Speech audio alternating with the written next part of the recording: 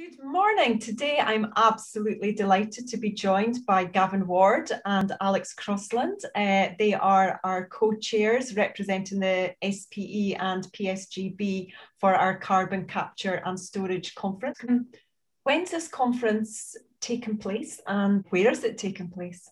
It's a virtual conference. We're very aware of our own impact on the environment. In the upstream industry, we're looking at all sorts of scopes of emissions.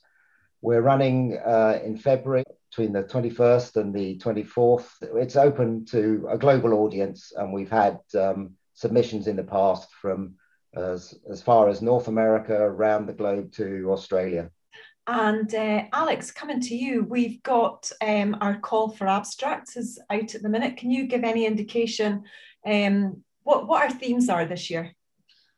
Yeah, so the call for abstracts is now open. So please go ahead, submit your abstracts either for a longer presentation, or we're also looking for short tech bites as well. 4 key themes really.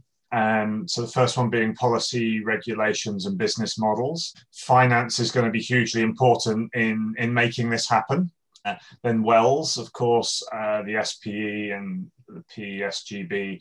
We're technical organisations, technical societies. So making wells to inject CO2, we've got a lot of expertise there, but it's going to be different for injecting CO2 compared to producing hydrocarbons. And then the next thing, choosing storage locations. Again, we've got a huge amount of experience in reservoirs, but it's going to be a little bit different in our requirements potentially for storing CO2 for long term. And then operations and infrastructure, we're looking to capture lessons on existing facilities that are already operating, any lessons there.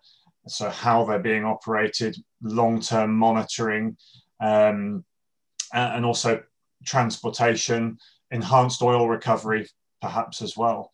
But these themes, they're not exclusive. So we're also looking for anything else that people may think is of interest or of relevance.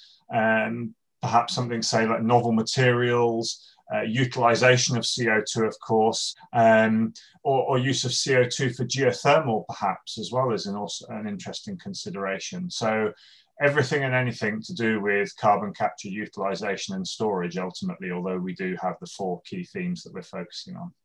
We recommend people get their abstracts submitted, get involved, get sponsoring, and we look forward to seeing everybody in February.